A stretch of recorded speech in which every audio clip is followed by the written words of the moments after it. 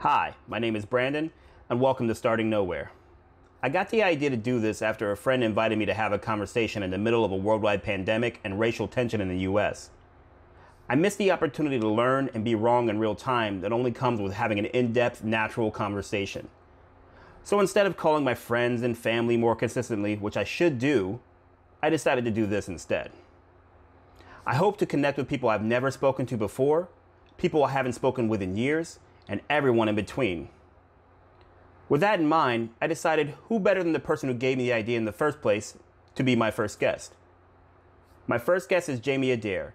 Jamie is a real estate aficionado, and more importantly, someone who pushes his understanding of the world and his place in it. I hope you enjoy our conversation.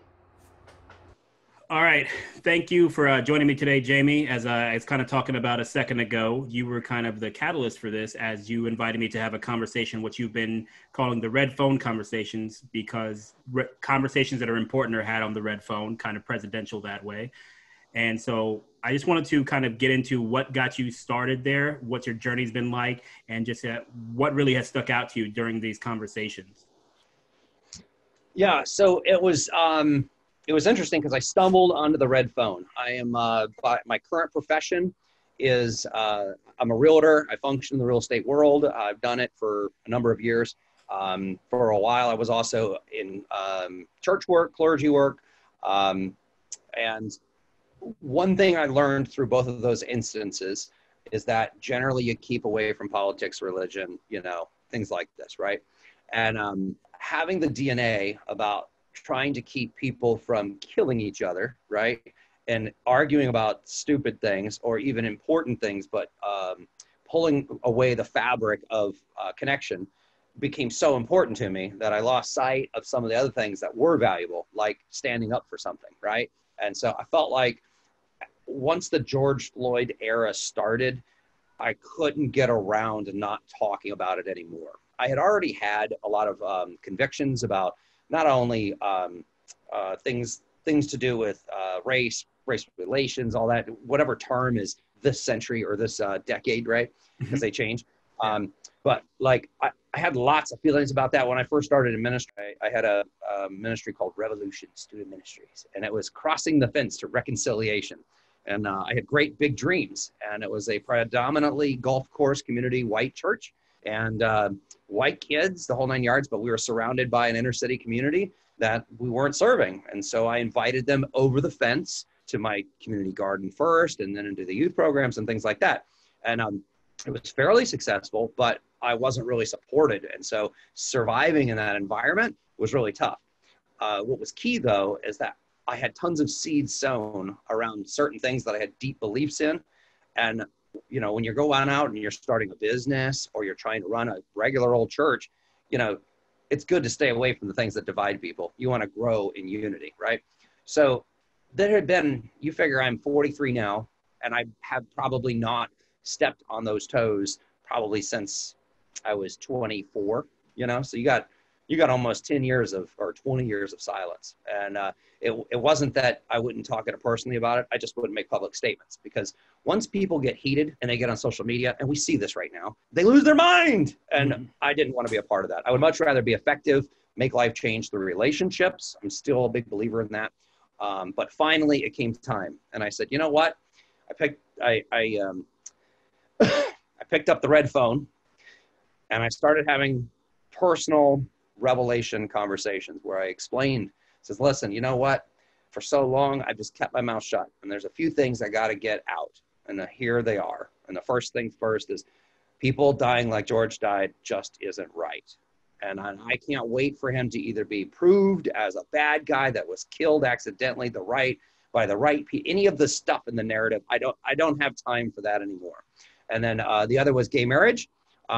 I was in many conservative faith communities where that's just not an accepted practice. And finally, I came to the place after I did marriage counseling and relationship counseling for both straights and gays. And I realized there was a lot more in common in that arena as well. And so it really got me to walk through a lot more of my theology around that. So I came out with a big video.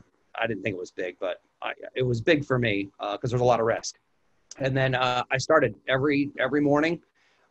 Previously, I had done what's called the Jamie Daily, which was just a deep reflective thing about something I'm walking through. Hey, I'm reading this book and this is what it's about. Well, when the topic went to, maybe police violence or, prejudice, whatever, all of a sudden it's a different tone. It's a whole different thing. And I'm doing the red phone and digesting my own issues through it, right? And then people took notice and went silent. The people who took notice and commented were people who were very comfortable and familiar with the topic. My friends, people who have known me for years, who've never known the side of my world, they just went silent. And I actually thank them for that, because I know that for many of them, they want to talk or think through this stuff, but they don't feel safe. They don't have the courage to be willing to do it. And so a lot of them were silent because it's like, let's go see what he does. Let's see how this works out for him, right? Yeah. And then the other half is like, all right, you are on crack and we're just not gonna say it publicly, but we hope you come back soon, right? Yeah. And so that was my personal phone calls, and self-dialogue. Then somebody made the fine suggestion, well, why don't you have some guests on? And then I started inviting people on who had other things to say that were meaningful to the conversation, both that I had a connection with personally, but also that had their own perspectives in the scenario that we were talking about. And that's just led to a multitude of different prongs. Mm-hmm. Very nice. So one of the things you touched on there that I kind of wanted to get your take on, do you think that the vitriol that you see on social media from these people who have trouble discussing touchier topics, do you think that is a cause of the platform, or is there something in the way that we've changed over generations to kind of not be able to have those kind of civil discussions anymore, civil disagreements, if you will? That's a really good question. If you asked me on Sunday, mm-hmm. I would have said, social media is just a replacement for the community fire, right? You used to have a fire pit in the middle. That's where you did all your food, the cooking, social gathering, that sort of thing. The community discourse used to happen in communal experiences. Now the community is spread and we have keyboards only. I'm not an anti-social media person, not just because that's where most of my stuff works, but mostly because I think it reflects who we are. Mm. Now, there are some types of formats that encourage certain behavior more than others. So, for example, Twitter is typically a one-sided, right, all the time. Facebook's a little more conversation, a little bit, not a ton. Instagram is picture-based and look-good-based. So, if you want to talk about vanity, you're going to go to Instagram. You're going to look at TikTok if you just want to piss off the president. I've been trying to put that in every conversation I have. Not because it pisses him off, but because I might be gone soon and people are going to be like, what's this fancy thing he talked about TikTok back in 2020? Yeah. So the direct answer to your question is that I think that there are things that we would say on social media and on a keyboard that we would never say in person. Mm-hmm. However, I think it reveals the inner workings of a person's heart, because you wouldn't type it if you didn't believe it. And so in some ways it's a truth serum. Now, we get all these pissing contests back and forth, mm-hmm. You can't let go. I mean, I had somebody finally unfriend me today. I don't know many people that unfriend me, but I pinned her to the ground on a topic. She was bashing one of our school board members, or our school board director, and it was just one of those, because he's greedy. I'm like, well, I actually know a little bit about this topic. And I said, prove to me, and on and on. Anyway, she just blocked me. It wasn't really much back and forth. She just disengaged and left the whole conversation. And this is a person that's been in my exchanges for 3 years. Mm-hmm. We talked about significant numbers of things, and she just couldn't do it because it wasn't going to match up with where she thought the world should go. And she was not willing. And this is part of our problem, is that we aren't willing to learn. We aren't willing to be open. And that is like, that gives social media its poison. In person, we're not willing to learn either, are we? I think you touched on it before. The three big things they told you not to talk about, right, was race, religion, and politics. So I don't know that we were necessarily better about it before. We just avoided it in person, and then now that we're on social media, we don't necessarily avoid it, and we haven't either developed those muscles or we don't know how to flex those muscles in an online medium. Like you said, I don't think there's a lot of people who would type the things that they, say the things that they type. We can go back to the common one where they say people will talk violently about somebody like Mike Tyson, John Jones, or something like that, knowing that good and well that they probably wouldn't say it in person because of fear of their physical safety. But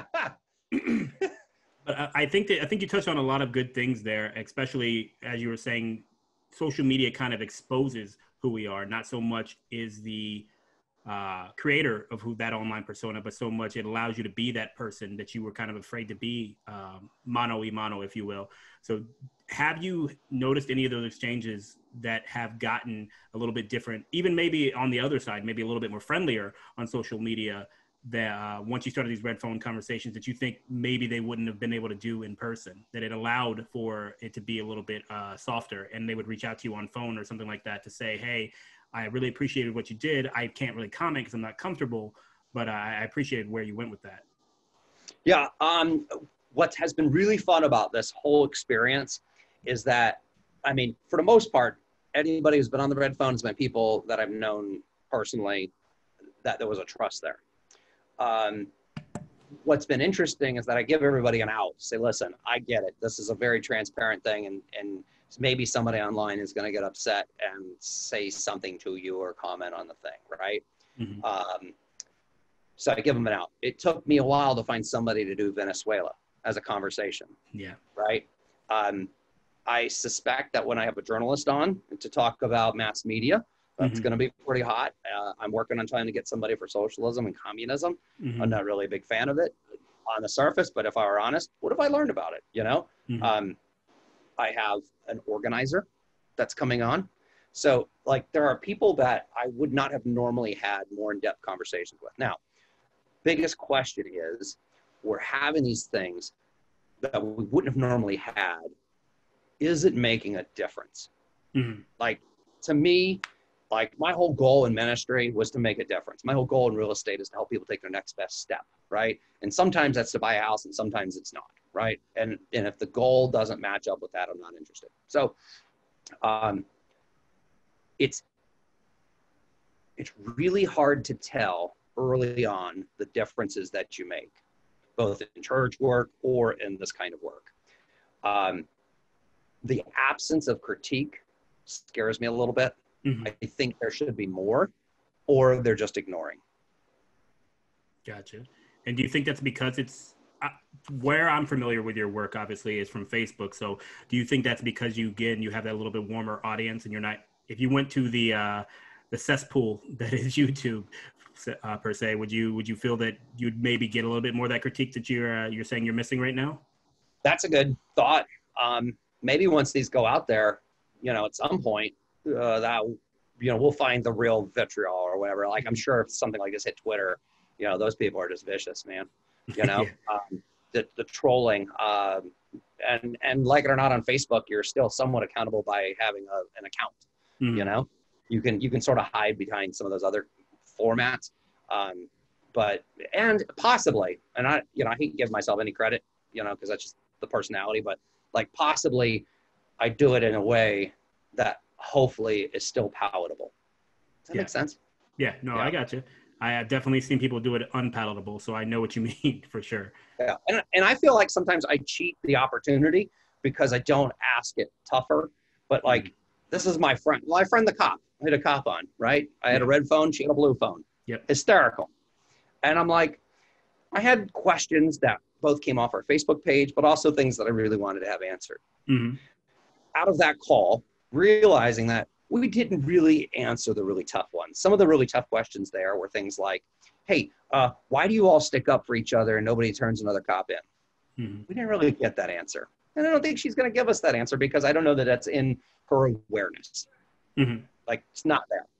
What we did get that I was impressed with is the emotional vulnerability and reality of what it's like to actually be a cop. Now, she happened to be a woman, right? Mm-hmm. And so there's probably social stereotypes that go in with, oh, she's probably more scared because she's little. But the reality is that most cops likely have fear, and that's probably why they're shooting anyway, right? Yeah. And so hearing it from her voice adds context. And I don't necessarily know that I have to agree with everything that she goes through or talks about as the way to do law enforcement. Like, it makes the analogy of fishing. Yep. I have to fish a bunch to get one.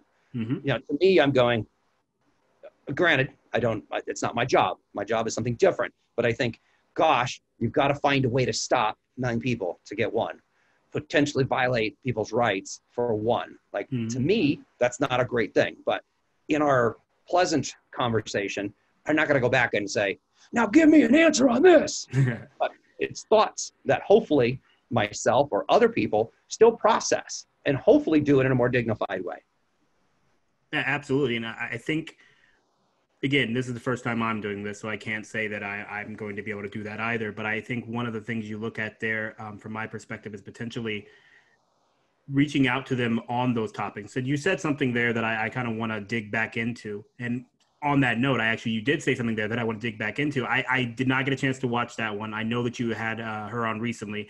But are you saying that for the stop 9 to get 1, is that more of a quota thing that it sounds like, or is it just more so she's saying that, hey, for every 9 people or so that, and I know I'm not going to hold you to those numbers, I know we're just kind of just throwing them out there, but for every 9 people you stop, maybe one of them is actually violating some statute or something like that? Or was she saying I need to do that so I can get that number that I need to get to? Yeah, no, she didn't really talk about any quotas. For her, it was more, this is really what I learned. Well, police are trained to believe that everybody somewhere probably is going to be a criminal, or that your job is to see people as criminal. And there is not a innocent until guilty for them. It's I've got to prove that you're guilty, right? It's a different premise than your attorney in a court of law. And this is, you know, for them, my job is to find bad guys. And for her specifically, it was, I've got to find bad guys, got to find bad guys, got to find bad guys. Oh, not a bad guy here. Oh, not a bad guy there. Oh, not a bad guy there. Ah, found a guy with a, you know, AK-47 and some meth. Bad guy. Check. Got it. Right. So for her, it was, this is how policing works. During traffic stops, you know, that's when they catch the lion's share of people that have warrants out, drugs, things like this. Right. And the law allows for people who have taillights that are out, or weaving, or whatever the legislature allows as probable cause for stops. Those things then allow her to do what she needs to do to determine if you're a bad guy or not a bad guy, and then moves on, right? To me, it was hard to hear that you have to view everybody that way, because my mindset is not that everybody's intrinsically bad. My mindset is, you're bad until you prove me that you're not good, right? But if I went out with that mindset, I'd probably be killed. Like you know, I'm going through the wilderness. So like, their world sees everything as a nail because they're the hammer. He just makes the analogy about a fish.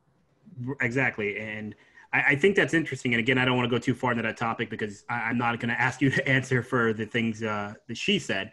But I do think that that's interesting. Obviously, you know that I have a military background, and I've known quite a few MPs, military police, and other infantry members and those type of things. And that's not the way they do it.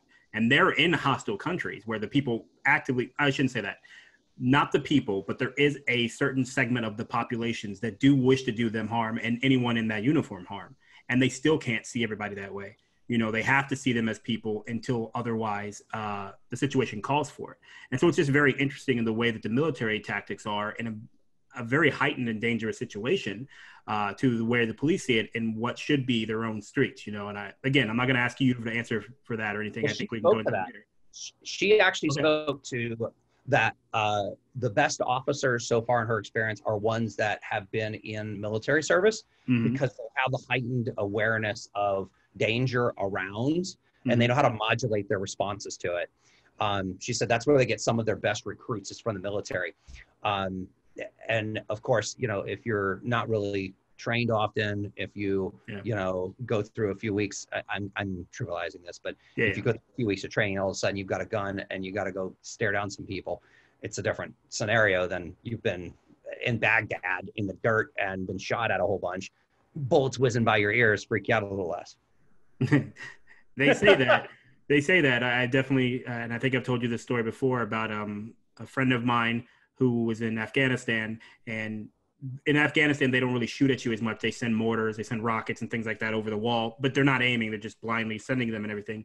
And so, the first time he was there, the siren goes off, he takes off, he gets to the bunker, he dives, cuts his elbow, like the whole thing.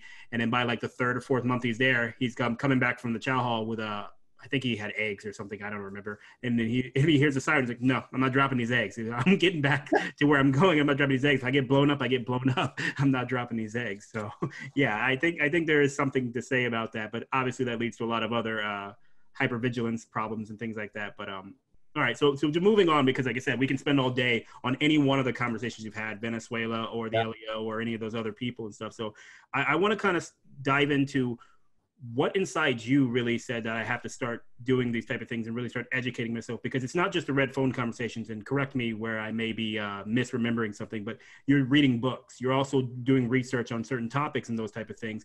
Talk to me a little bit about what it was inside you that said, it's not that the world itself doesn't make sense. It's that I don't know enough. That's a good, if I said that quote, that's awesome.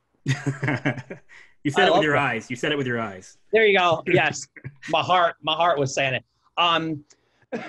It's funny because that is really the exact phrase I feel like I'm living out, because there's a lot of times where I don't know it. Now, my Jamie dailies are generally things that I've either processed or am coming out on the other side. So I'm used to sort of preaching in a lighthearted way to my people, but here's the things that I really feel like have been eye-opening for me.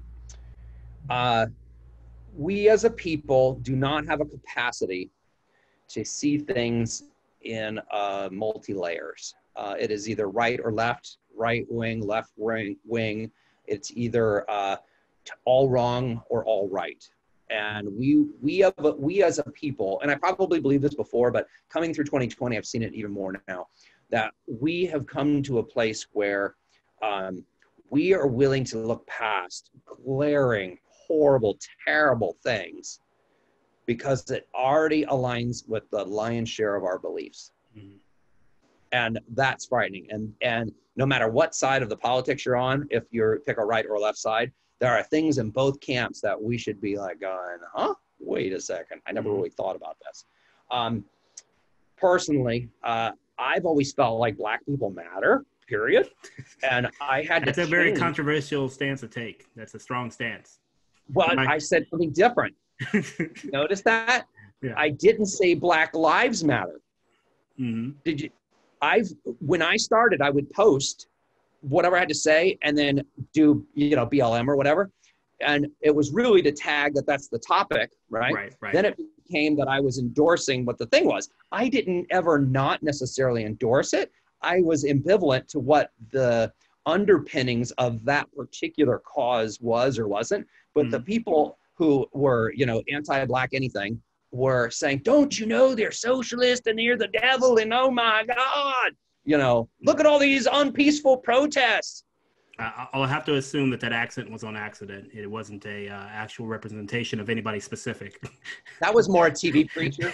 Yeah. See that waning of the hand. Yeah, I get you. But the thing is that I realized is that there is so much co-opting. Listen to this. This is important.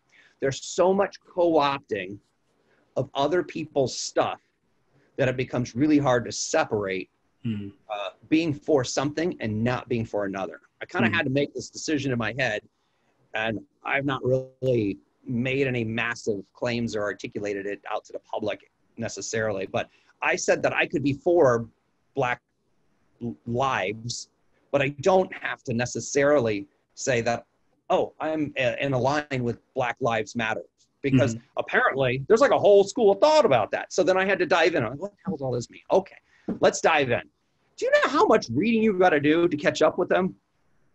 Depends on Like who the them is. That's the part of the them, problem. this topic, this whole topic is of them, right? Them is everybody who says, because they send me all this crap on Facebook through videos. Oh, did you hear this conspiracy? Right. And then the other side is, by the way, have you read Mark's book on this? Or have you read that race and equality can only happen in the social system, that individualism doesn't work? Like, how many more college? I got a job, people. Like, how do you function doing these tools? Anyway, so started visited 2-3 times to a book club. It was Defunding the Police was the book. Like, I don't remember what the name of it was necessarily, but that's the topic of it, right? Currently reading Bonhoeffer, basically his whole life story, like tremendous, unbelievable depth of clarity that we should have right now in our moment. I studied, one thing got me triggered about this was that I had a very close person to me challenge me on the idea that more white people are killed by cops than black people. And I went, that's interesting. I didn't think that database even existed. Because a friend of mine tried to do some research about 6 years ago, and there was no database at that point. So he recreated the database. So I don't know where you're getting your data from. So I had to go and figure out what the heck. This guy clearly doesn't know what he's talking about. He's just getting it off of a news outlet, right? So I did probably, I don't know, 10, 15 hours of research on figuring out where and who collects what data on deaths. And it's not, oh, just go to the FBI. That's not the great data. That's not the best source we think it is. Only 40% of the police departments report that. Okay. And then the second best source is crowdsourcing. Like, if you get shot and I know you, oh man, my boy Brandon, I got to report this, right? And then they go through all the medical and news reports, and that's how that gets done. And then there's another database that's probably the most thorough, which is the acronyms going out, National Violent Death something or the other, and that's the one that has all of the coroner's reports, medical and police reports, they make codes for each different thing. So if it was with a gun, if there was a threat of violence, if it was in a vehicle, in a home, each one of these has a different code, right? And then they have people that just sit there and code all this stuff. So the FBI one might actually be out of business soon because they're trying to get funding for it. And this National Database of Violent Crime, I think that's what it's called.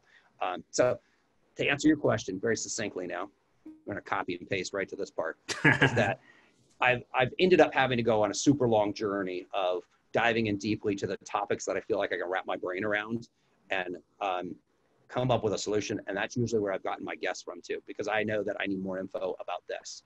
And having the community organizer, that was super helpful. I didn't understand. I went to 2 protests during this whole deal. Never done that before. I saw that. That was the comments on that one were good too. Oh yeah. I almost want to do it again just for more comments, but it was neat to me because I hadn't had the exposure. And so many people that look like me sit at home, they see the TV, they see the university mall burning, they go, oh my God, this is what it's all about. I'm like, can it really be all about that? Really? Then you go out there and you go, oh, feeding the homeless guys over there, and they got water over here, and they're doing some chanting over here. I didn't know who was doing what. I didn't really understand the different roles. Like there's job duties. I didn't know that. That's why I needed the organizer to tell me. So went to the protest, checked that out. That was kind of interesting. Shocked. I worked through the thought, why are there so many white people here and no people of color? Like that was a big hang up for me. That was, and now that I've got that sorted out, it's not a great answer, but it's still an answer. There's some resolution there. So these questions in my book, my perspective, should not always end in more questions. You should get an answer. And I think some people just love asking more questions to ask more questions only and not really have any sort of resolution. So I've enjoyed coming up with a few resolutions along the way. Gotcha. One of them is I'm not really a big fan of socialism. So we'll touch on that in a second. But there was 2 things in there that I wanted to kind of pick up on before I moved on. You mentioned that he brought up the point that more white people are killed by cops. When you did your research, what did you end up finding out to answer to that? So best is my knowledge. Numerically, there are more whites killed by police officers than black people. However, if you take it per capita, the numbers are way different, right? The hardest part about when you explain that to people, then they go, and this is one of the other things I learned. You ready? I've got your question. I have your answer. You ready? Here's your answer. And then, here's another question. Yeah. They didn't really want the answer to the first one. No. Moving the goalpost is a very common tactic in those situations. Yeah, for sure. So you're so used to this. I didn't even know that analogy. Moving the goalpost. There you go. So then the problem goes to, well, more blacks commit more crime than other people. And unfortunately, as far as I can tell, I didn't do a ton of research on it, but per capita, there is an inner city that has a strong DNA around some criminal behavior, right? And then what ends up happening is that there's no, and I didn't know this. This was like news to me. Right. I would like to know what the source is. There's a source on this. What ended up happening is during the civil rights movement, the taboo around being arrested was alleviated. I didn't know this. Did you know about this? You ever heard of this? Yeah, I mean, John Lewis was arrested how many times, you say? 20, 30 times or something like that?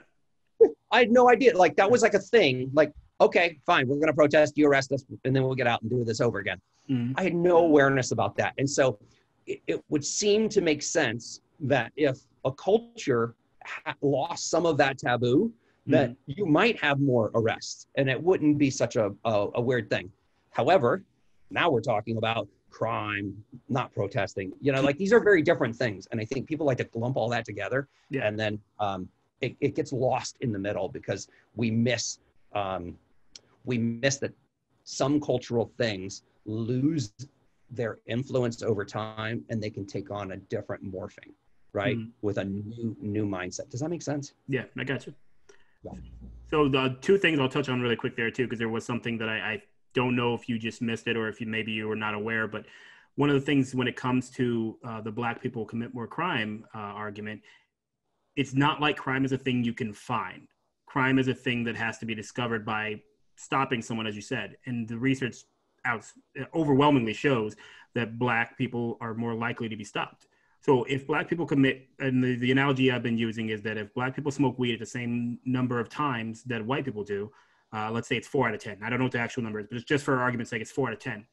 Well, if you stop 100 black people and you only stop 50 white people, it's going to say that they get arrested at half the rate. So crime isn't something that is just out there and it immediately turns somebody in. It has to be looked for. It has to be stopped. And if you're stopping a group more, which over-policing in the black community is a well-known fact as well, and again, the research bears this out, it's not just anecdotal, then you're going to have that. And secondary to that, like you said, the taboo around arrest has been removed because that is the reality of the black experience for a lot of people going way, way back, is you're going to get arrested. Not even specifically when you're protesting, when you're doing something, quoting John Lewis again. Right. You're quoting John Lewis again, getting into good trouble. You're just doing nothing and you're arrested for it. And so you can't make it taboo to get arrested if I'm going to be arrested for no cause. You know what I mean? So it's not just protesting. It's not just doing good trouble. It's not those things. It's also just the prevalence of being arrested for little to no cause. And so if that is my experience, how can it be taboo to be arrested anymore? I'm going to be arrested. I have to accept that as fact because I know so many people who it's true for. And again, the numbers bear this type of thinking out. So just those two things really quick to go over. And I love that because the piece specifically about how enforcement and patrolling works is usually set policy-wise by the district, right? The policing says, oh man, we have crime over here. Now, it's not like the black community says, we don't want any cops here to investigate these homicides. Nobody says they don't want justice for their kids who die by gang violence or whatever, right? They do want to have not a lawless land. However, what I find is interesting, I'll go back to my cop friend, I don't have people coming in front of my house very often to do drive-by patrols, right? Like, if you trolled my neighborhood often enough, you'd find out that the guy who lives right over here sells plenty of drugs. Plenty. I've even called to try to turn him in. I didn't realize all I had to do was say he's black. That would have done it. Yeah. Kidding. Dark humor. Yeah. First of all, dark humor is another pun, and that's great. But Oh no! Oh no! Oh, didn't mean that one. Yeah, but I know it's sad to say I'm not sure that is even a joke. That's a joke because it's a true thing, not a joke because it's funny. Yes. But Yes. no, but I think again you're pointing out exactly what we're talking about, over policing, and the more times you stick your hand into a Skittle bowl, the more likely you're going to come up with a red one. You know, right? I think there's red Skittles anyways. Now that I'm questioning Well, that. yeah. You just think about it. In the white community, how many times could you pull over a car and find an expired bottle of hydrocodone? It might have been a prescription at one point, but after 30 days, now all of a sudden that bottle is no longer a licensed prescription, and you could be arrested for that. How many times do you have to pull people over in South Tampa before you're going to find some soccer mom that's got some old scripts laying around? No, if it's that easy to get drugs, I might just start pulling cars over then. I don't know. Let's find out. Let's do some research. No. Oh, wait. Hey, are you still Miami-Dade? I have a question for you. Oh, I am, and I don't know where this question's going. I can't speak for or represent Miami in no fashion.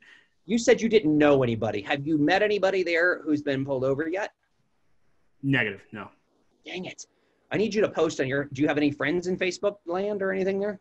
I do not, but Gazelle might be able to introduce me to some. Obviously, with her going to school here, she has a much wider base, here. Okay, so here's maybe. the question. Yeah. My cop friend says last she knew, Miami-Dade, Broward County, 100% pull over state or department. So meaning if they pull a car over, they automatically have their gun either hand on gun or drawn. I said, are you kidding me? Policy. Are you saying Miami-Dade officers or sheriff? Because I think do you know Ruben? Oh, yeah. Yeah, Ruben, he's a sheriff deputy down here. All right, well, let's call him up. Yeah, there you go. So I don't know if he'll know what the Miami-Dade officers do. I assume there's some crosstalk there or something like that. But again, assumptions are often wrong. So, right. All right, let me check the time really quick. I don't want to overstay. No, we're good. Oh, we're good. Yeah. Okay, so let's go. I want to get your most controversial thing I think that's been said on any of the red phone conversations you have. What to you really just shook you, and later you maybe found out it was true, maybe you found out it was false, maybe you knew it was false or true immediately, but just something that was said in any of those conversations. Did anything kind of floor you and make you really question if you wanted to keep doing that, or make you go, wow, this is why I'm doing this? Ooh, it's interesting. I would like to have something that was controversial that I go, aha, right? And I think in every conversation, like there's a little something in my head that goes through and I go, they may not be aware of how that might sound to others, right? Yeah. And every single one of my calls, I had a judge on, or a future potential judge, right. and I can't think of anything right now, but I'm just saying, like, all types of calls that I've had, there's been some where I'm like, I'm just going to let that fly and maybe somebody else will address it at some point. And I just, it's not my job to say, you said, that's not what this is. This is to help gain awareness. So, I think that for me, one of the best takeaways was from Scarlett. There's so many, right? I mean, like, you're talking about people I already love, I'm already endeared by and with, high school, longtime friends, But Scarlett, the Venezuelan, shared a very poignant thought. Her story is essentially that she, was an illegal immigrant here for a while, not by her own choice. It happened through a marriage situation. And she, her father lost everything back home, lost his farm, he came one day and the deeds were being given to other people, right, for his land. Like a real legitimate mid-level business owner, lost everything. He's working today in Inner Bay as a horse tender. But he's here. And one of the most poignant thoughts she said was that our country, if we're not careful, will grow to hate each other so much that we could fall apart just like my country did. And I was like, whoa. She had a few more zingers in there, but like the vitriol that we have, especially during political season, during how we feel about each other, during whether it's a sort of a riot, a sort of a protest, sort of a, we get into these skirmishes and we just rip each other apart. And it's like, we could be that close. We could be, we could give just enough fuel, fighting so much for something that we could ruin the very thing we think we're trying to save. And I think she had such a beautiful expression of it because she saw the other side. And I think so often the Republican side might fight, oh, let's do this, and we're going to keep it this way.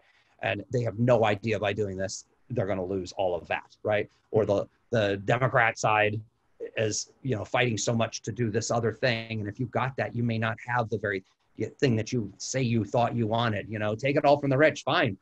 Guess what? Where's all the rich? They move out. They take all the money with them. Like there's basic things that we can see in other countries and cultures that are just normal to them that we think will never happen here. I mean, who thought we'd be out of work, out of building for 6 months?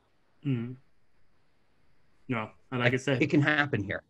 I think that is something that Americans seem to be learning a lot.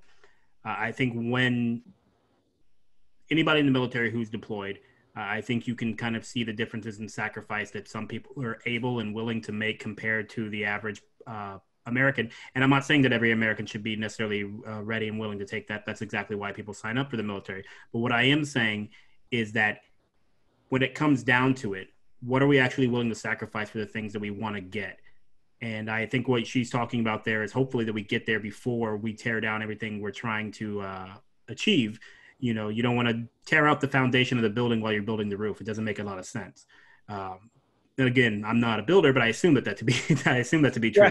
But I think that what she was saying there and the fear from that, having seen it going down, hopefully will help her make that same realization to other people like she has done with you. And now I know you can share that message and everything else. So I hope that that's where we all end up and we keep having those conversations. But I also, at the same time, I will caution to using that kind of sentiment to avoid having those conversations, to avoid doing any of the work, to avoid letting things get into an argument, because sometimes you need to. Sometimes an argument is necessary. You're a married man. I'm in a long-term relationship, and I know a lot of people who've been in them. If you never argue, then it's going to fall apart in the biggest argument. You have to have those things where you actually get that out as well. And I would like to hope that that's what the country is going through right now, is some of those arguments that we've been putting off for so many years, and now we're forcing ourselves to have them. So, but like you said, Facebook is such a vitriolic place sometimes that I don't know when we haven't been having arguments, but so. Yeah. She made one point that was kind of interesting. She goes, if you don't allow somebody else to disagree with you, then maybe you don't really have the freedom that you think you have. Mm-hmm. I was like, ooh, that's pretty good too. I'm like, did you practice these lines? And it's just interesting. We're going to go socialism for a bit. I think that's a weird way to phrase it. I think once you go socialism, you're kind of stuck with it. But yeah, we can definitely touch on socialism now. Well, it's fascinating. I'm coming into a lot, and I might get some more awareness later, and I might change some of this stuff. But absolutely,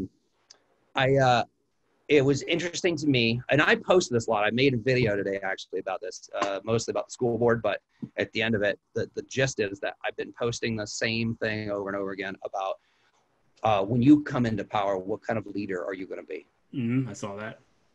Right. Posted that a number of times. I got ready to send it last night, and Carly goes, you posted that before. I said, yeah, but it's even more true now. Right. So I watch as we tear apart our school board. We tear apart the superintendent, and right now ours is super upheaval. You guys have the luxury of having enough COVID that you don't have to worry about going back. We have to fight to either stay or not stay. I don't really have an opinion. My kids are going back for however long it's going to happen before we have a breakout, whatever. Yeah. Tomorrow morning at 8:00, they're going to start a new meeting to maybe redo all of these decisions they made, right? Yeah. But we have all these people who have such vitriol, and they have no awareness of what the system really is and how it works. It's almost like telling you in the military how to do recon or how to do moving troops and stuff. I wouldn't have the clue how to load a thing on a ship. I wouldn't have a clue how to move a satellite or a drone to do a thing, but yet I could sit on my couch and have an opinion about it. Right. Mm-hmm. And so, socialism, we're going to go there.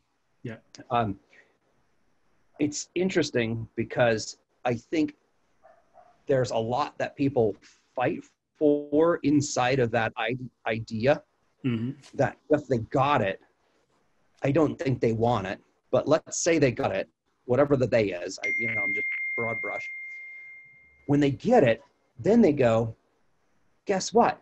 If you disagree with my socialism, in a country, a socialist country, let's say, you don't really have a very easy way to go and protest. Mm-hmm. Like, that doesn't happen very often unless you're literally trying to overthrow your government. In some countries it happens over and over again, I guess I've been told. Right. So like for me, I'm really diving into this whole idea of who will you be when you become the person in charge? Because, you can throw all this mud you want. This person sucks. This president sucks. This future president might suck. All these things. And okay, Mr. Big Pants, you'll become in charge.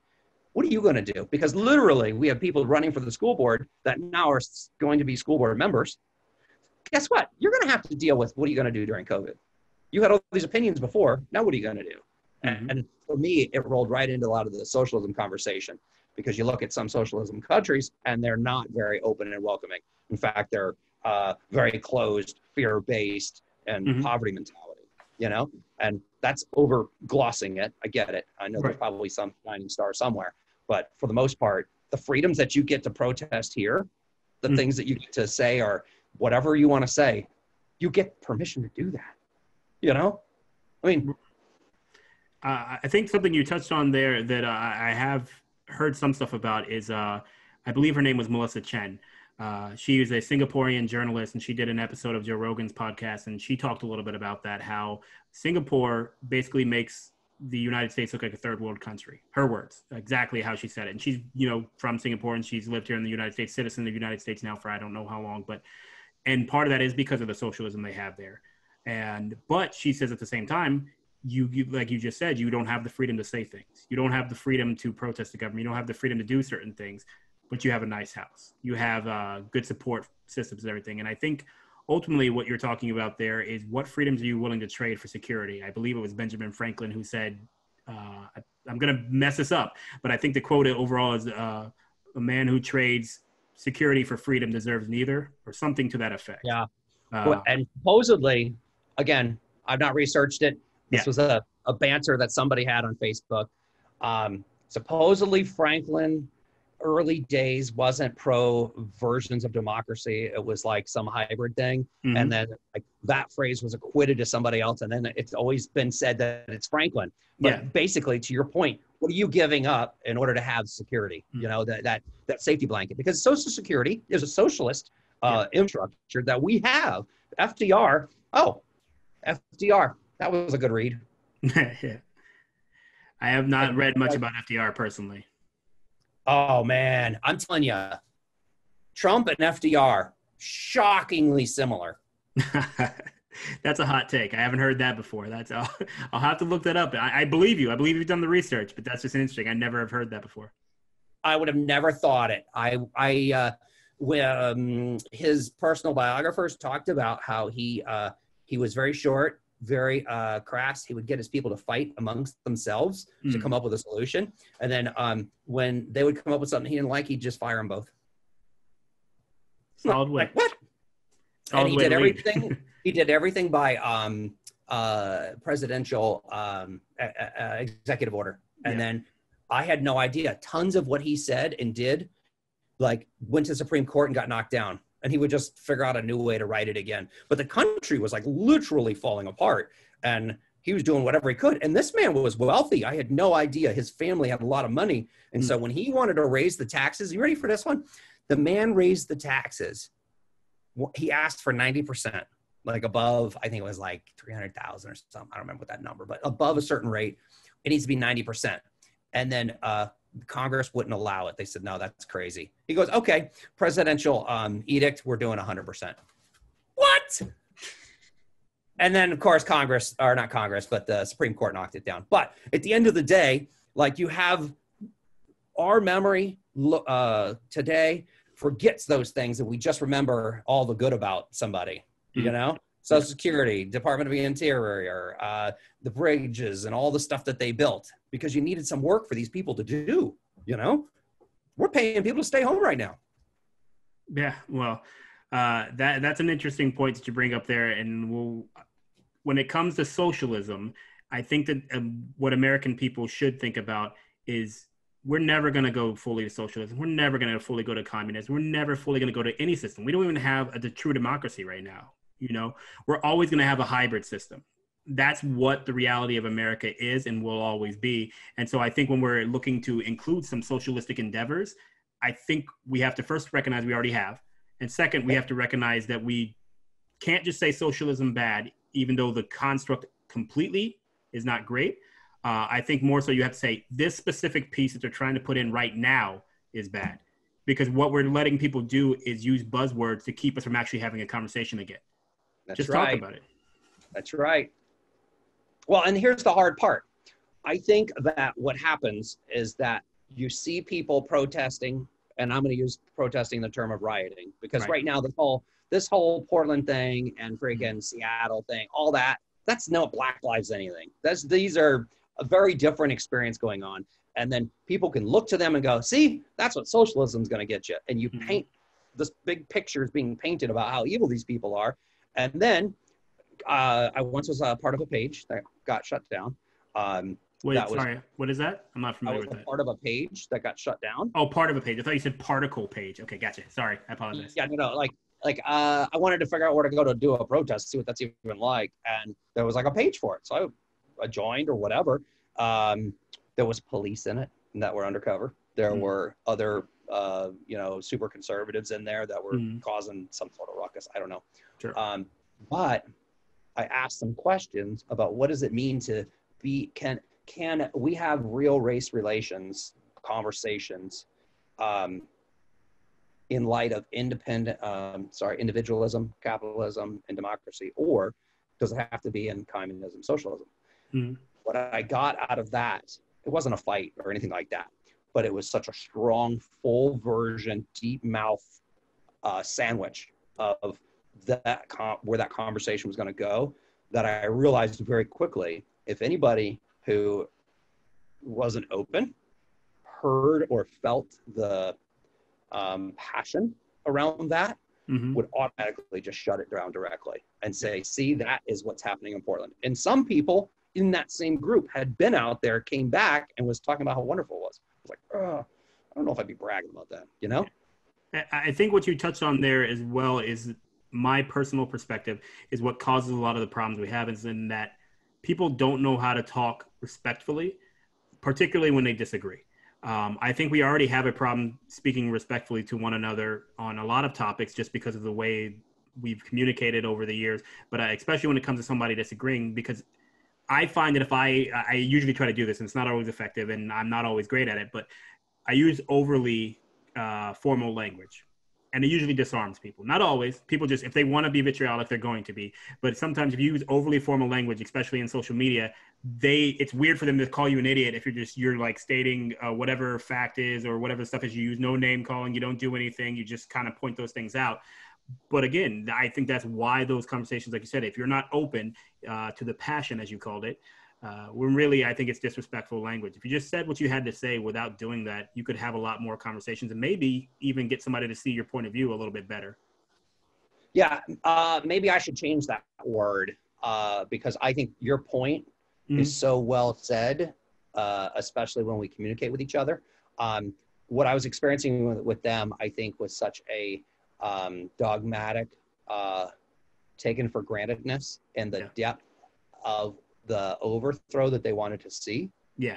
Right? This isn't just a defund the police conversation. This was much deeper than that. And I'm like, gosh, I'm just not for that level of whatever you're talking about. I mean, if we all need to be equal financially, and you basically, some of this went to the point of, we came here and stole the land from the Indians, so we should go ahead and do a re-steal and, disperse among everybody. And this wasn't necessarily, African Americans are here and they're broke and they need to be given something. This was much more redistribution of all wealth. And, as a realtor property owner, that's a thing for me. Like that's part of what makes how our system works, is because you have ownership of a thing and you're going to have appreciation. And under what they were pitching, the idea was that if you have appreciation, they just take it away and give it to other people. Yeah. And I'm like, well, yeah. And I think I started getting all scratchy. I shudder to use those people as too big of an example because I don't think it matters what topic we're going into. You're going to have somebody who is an extremist, right? So yes, there are people who want to abolish the police, and I think we touched on this when we talked on the Red Phone conversation. The people who want to abolish the police. Not most people do. There are people who want the police to be able to do whatever they want. Not most people do. And it's the same thing when you're talking about socialism. It's the same thing when you're talking about redistribution of wealth. There's not a lot of people who really want to do it. But again, a lot of times, depending on your politics, you'll see it as everybody wants to steal from the poor, or everybody wants to give out all the rich money to everybody else. And you have to take, I think, a more centrist position on that and say, well, not centrist position, but more so see that that's the extreme and you're just posting the extreme side of what you disagree with to make your point. And it's not very effective for anybody. Yeah, you're spot on. It gets that way. And it fits inside of your political mindset, you know, so easy. And I'm like, don't you realize there's more white women on welfare than there are black anything? Like, don't we, you know, most people don't realize that earned income child tax credit, right? That thing, that's a welfare credit. I mean, like, how is that different? And then, boy, got me hot. Guess what? If you took that COVID money, you're on welfare too, right? Like, unemployment itself is welfare. It's one of the biggest pieces socialism. Of welfare. Yeah. So, and anyway, it was one of those things. I think that's the one thing that gets me a little bit hot is when I see people not being academically honest, and it's just, you know, really.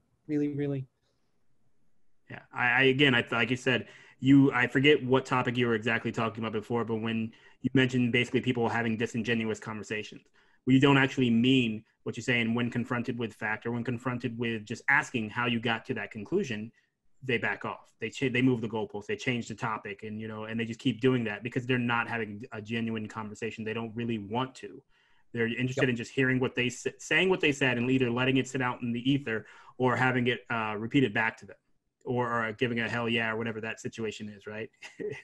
So, all right. I wanted to get into one more thing. You started this with a complete concept of evaluating race relations in America, maybe your blind spots, not just the race. Obviously, you've gone into socialism now. You've gone into what's happening in Venezuela. You've talked to LEOs. You've talked to a bunch of different things. Where do you think you are now as far as that process goes? What are the things that you've really learned over the past couple of months that you've been doing this? I believe it's been 3-4 months now. What are the things that you just are shocked that it took this long for you to find out? That maybe was common knowledge to somebody else, or just that you didn't have access to, other than FDR, obviously. We'll go on FDR later. Yeah, I mean, my big learning is just that I don't know that I just became dramatically surprised at how unwilling people are to be open. Like we really are at a very closed, shutdown time, and I've really enjoyed being able to. You figure. The smallest of the videos got 500 views, but you're talking an hour-long video, so I think it's like a half view of the video counts as a view or something. Like I don't think on Facebook it's a scroll, but anyway, there's exposure that people are getting to it, and if it's not just from my own learning, then at least there's others that have an opportunity to hear some of this stuff in a medium that they may not already be going to, right? Or that they're already going to by itself, but they're not going to go out and YouTube. Differences between communism and socialism, it's just not their thing. Here's what's my crossroads right now. Yeah. I have never in my probably entire life, especially adult life, ever had any interest in advocating for, helping, or in any way, shape, or form being engaged with political people, figures, etc. Ever. Yep. Then I had a conversation with a judge candidate at one of their fundraisers. Somebody who I met doing social justice work said, "Hey, come to this fundraiser. I want you to meet this guy." So I met him. We talked. Very down to earth, fascinating conversation. Basically learned about what it even means to be a judge, not just wearing the robe, but more like you can't advertise, you can't this, you can do that. This. Did you know that judges don't practice generally in the area that they came from? So if you did divorce work before you were a judge, after being a judge, or when you get in the pulpit or whatever they call that thing, then you might do divorce, or I'm sorry, you might do probate. Like it's not like you have an expertise. So you go in as a newbie. I had no idea. So after I had that conversation, I said, you know what? I do this red phone thing. And like, I think people would like to know what you're talking about. Like, this was interesting to me, like this piece. So we had a red phone. Oh, and this was fascinating. He says to me, because I asked him about either a Black Lives issue or a prison, school to prison pipeline. And I said, tell me about that. And because he was currently working or had recently worked with the sheriff's department, he had a very close connection to it. And he goes, what I do think, because he's going to be a judge, he says, I do think that there's a massive discrepancy in the prosecution of these crimes, that maybe cops aren't arresting properly, but at the end of the day, Black people are definitely being treated differently in the court system, and that should change. I was like, well, that's interesting. Now, once he becomes a judge, he can't say any of that stuff, right? Yeah. Once he becomes a judge, you're going to see that clip showing up on his opponent's ad campaign, like he said. But what's interesting is that the day after that happened, I got another political candidate that's running for my local district state rep. And they're like, hey, I saw your red phone. Would you mind if my candidate comes on? Oh, what do they do? Like, what is it? So it got my brain working, and I said, I don't really know exactly what the state rep exactly does. How much do they make? What's their role? I know they're supposed to make rules and laws and stuff, but what if I don't know? Maybe the public doesn't know. Would the public like to know? Could I make it entertaining enough, interesting enough that people would watch it, And then I called the incumbent and I said, hey, I'm working on this other person. Do you want to do it? So they're already scheduled. Now all of a sudden I'm going, crap, I'm not a political type. I don't do any of this stuff. I'm not for advancing agendas. Like, to me, there's that thing that's going on in the back here and I'm going, wait a second. Just because somebody will pick up the red phone, do you really want to have them on? And so this is what has been my self-discovery. It is that as long as I'm true to the purpose of education and open heart, I'm good with it.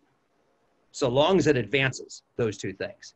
Now, if it's all about the political position and my opponent sucks and they believe in abortion and I don't believe in abortion, I'm not really interested in any of that. That's not something I want to have a dialogue about. Right. I want to have if you've never had any experience in office, I'm okay with that. We don't have to prove that you're a schmuck, that you haven't had any experience. Let's talk about your current life. Let's learn about that. We can do that, right? And then if you're in office, tell me about how is the mustard made? How do you make the sausage? Like, we've heard pork spending, right? We've heard gerrymandering. Like, what does that even mean, right? You might have added some syllables to that word there. Well, and sometimes you got to really ham up what you don't know. Gerrymander, right? But like, part of it is the open, willing to ask, because if you're sitting in a HOA meeting or a homeowner like your neighborhood association, there's 50 other people there, you're not going to ask that question. You want your neighbor thinking you're a schmuck. Why is it that our district stops at this street and then goes over to this street? Let's talk about that. Like, does that matter, or whatever? And it's not to get that candidate to look bad, but if you have the experience and you can tell me, when you go to Washington or Florida bar, where do you report to work? Okay, when you get there, how do you make deals? Like, tell me how that part works. And if somebody's not interested in those conversations, like the education, the learning of it, I don't know that I'm really for it. So check back with me in like 6 months. Well, look, man, I know you got to go here soon. So I just want to say thanks for, first of all, doing this, but also just thanks for doing what you're doing in your own personal life. I think you are helping and influencing a lot of people. You're influencing me. I know that you've got 2 boys you're raising as well, and I know that you're influencing them in very positive ways. And at the end of the day, I think what you're doing that I really appreciate is you're asking questions. You're looking at yourself and going, I'm not what I can be. I may not have learned everything I need to know, and what else is there out there? And I think if we can get 90% of people to do that, we'd be in a way better place. Just ask yourself. Just try to find that stuff out. So I really appreciate what you're doing. And like I said, thanks for inspiring me to even start doing these as well. Hopefully I can be halfway as good at them as you are, and maybe learn something myself. So before you go, if I were to put a tagline to this episode or whatever I'm going to call it, What is your tagline? What do you think your tagline would be? Open minds and open hearts can change the world. There we go. We'll put it on a bumper sticker and make it official. Awesome. Well, thank you very much for taking this time, Jamie. I will talk to you later, and I'm going to go ahead and stop the recording. Thanks for sticking around to the end. I really hope you enjoyed what Jamie and I had to say about a number of topics. If you didn't, let me know in the comments. If you did, let me know in the comments. And if you think you might be interested in hearing me talk, or stammer rather, through a lot more conversations with people, please be sure to like and subscribe to this video.